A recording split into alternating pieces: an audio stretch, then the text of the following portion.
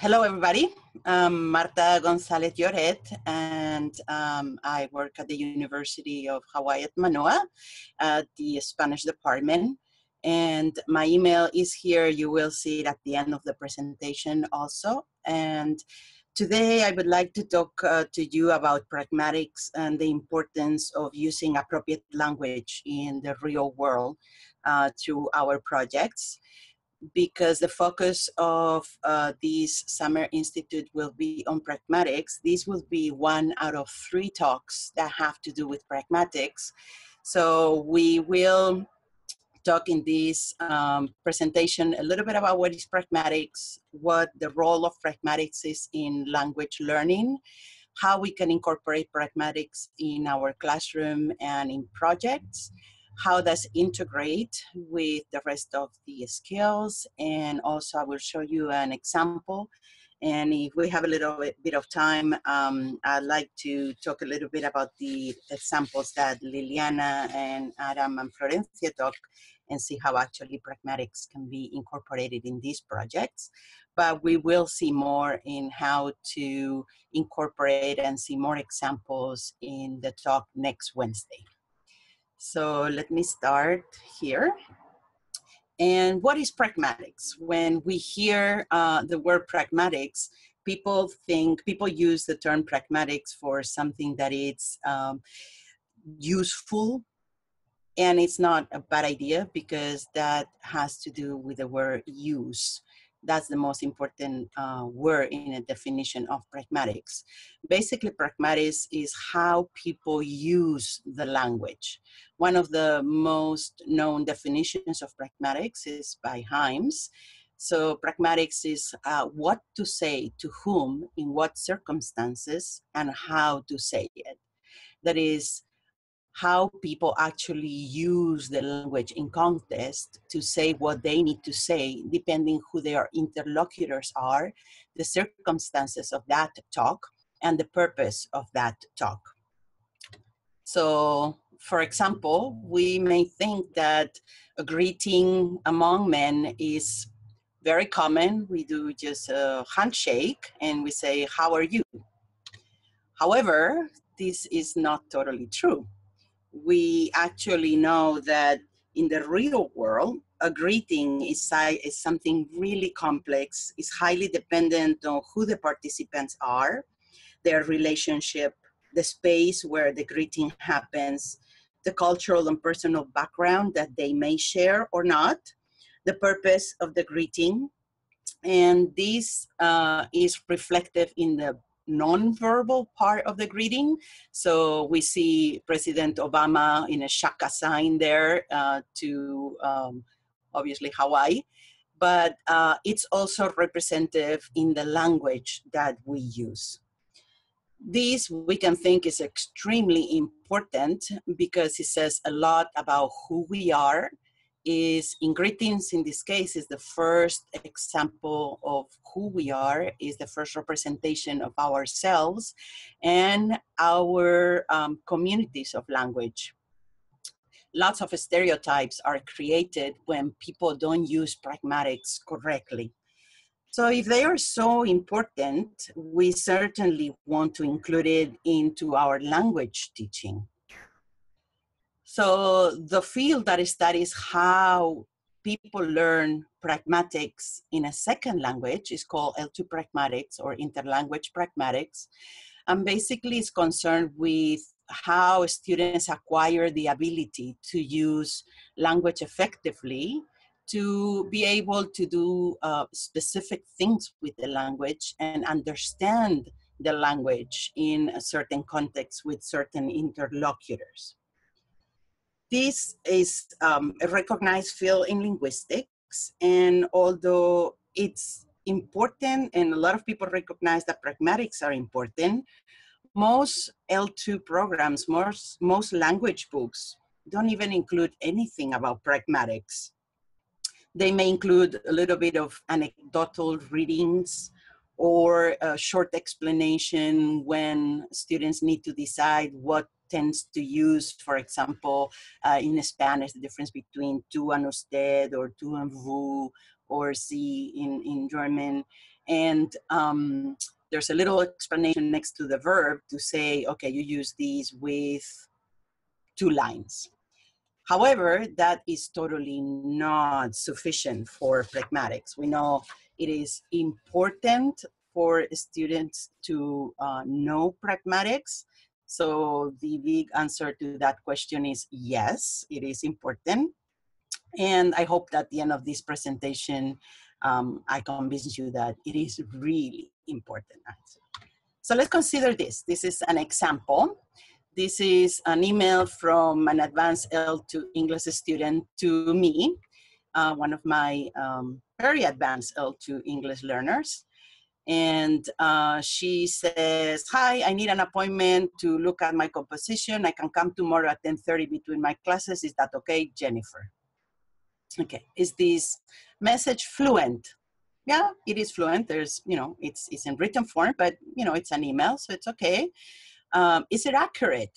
Yeah, I mean, if we look at it, there's basically no grammatical errors at all. Now, is it appropriate? Is this message going to get the purpose of the message, which is me coming at 10:30 when I do not have office hours to meet with her to look over her composition?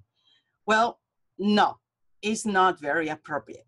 First, I'm not even sure who this student is because her email address is not, has not last name, and I have like 3 Jennifers among my students. It lacks an appropriate greeting. Really has no hedging or mitigation for a request that is actually a high imposition because I do not have office hours that day at that time. And it honestly reads quite aggressive. So the purpose for her is obviously that I come and do a favor for her, and this is not grammatically appropriate. So we see that even when the students have an advanced level of the language, they can still lack on pragmatics appropriateness. So appropriateness is essential. It's essential to establish and maintain an interaction. It's essential to communicate our purpose, to achieve our goals, to be polite, and to be part of a community of language that accepts us. And it's also essential to create and maintain that rapport that we establish. So, of all the possible pragmatic features that we know are important and that we know that we want to include in our classrooms, which ones should we integrate? Well, from research, we know that there are 3 important areas of pragmatics that students should be exposed to.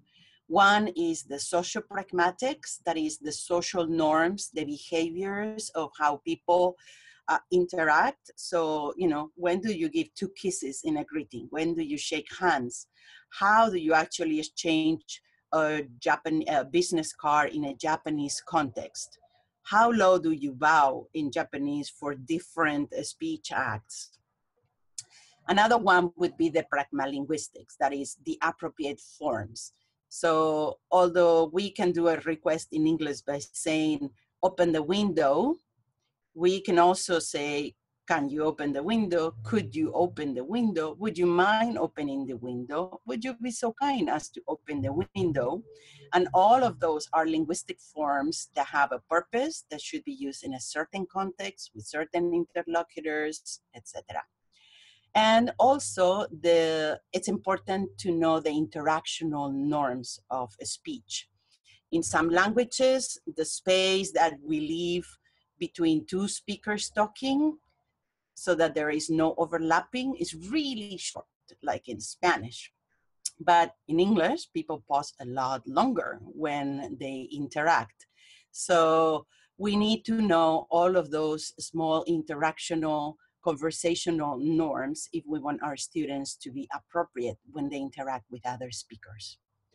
And now, how do we do that? How do we incorporate pragmatics in the class?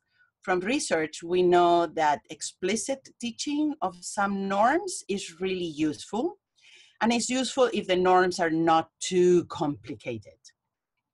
And we also know that meta-pragmatic awareness is really important. That is, that the students understand what is that people are trying to do, why they're trying to do it, and how they're trying to do it. So that they actually can see how people are doing things, that they are aware that these pragmatic things is lurking behind the language and how people use the language.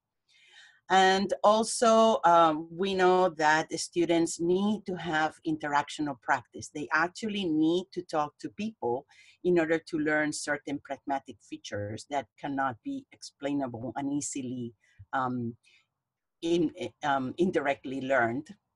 And also we know that students need to not just interact with the speakers of the language, but also to have cross-cultural opportunities. That is, speaking with the people of the other culture, not just other students. So how do we focus of everything in pragmatics that exists? How do we focus it a little bit? Well, the most easy way to do it is by looking at our students and our project needs. So in what context is that project going to happen? Physically, what context? Who are the interlocutors? What is the purpose? What are the relationships that our students have with those speakers? So if they're going to interviewing their relatives for stories, it's very different that if they're going to go to shops where they don't know the shopkeepers to ask questions, for example. What kind of knowledge do they share and which one is different? So what are all the difference in the L1 and the L2 social norms? Those things that are very similar, we can positive transfer from one to the other without a problem. We make students aware of it and move on. But those things that are more different, then we may need to pay more attention to. So how do we integrate this into language? The main point that I want to make here is that pragmatics is not something special and outside of language. Pragmatic is one of the essential components of language competence. We cannot have full language competence without pragmatics. We can have linguistic competence, but if we lack pragmatic competence, we don't have language competence.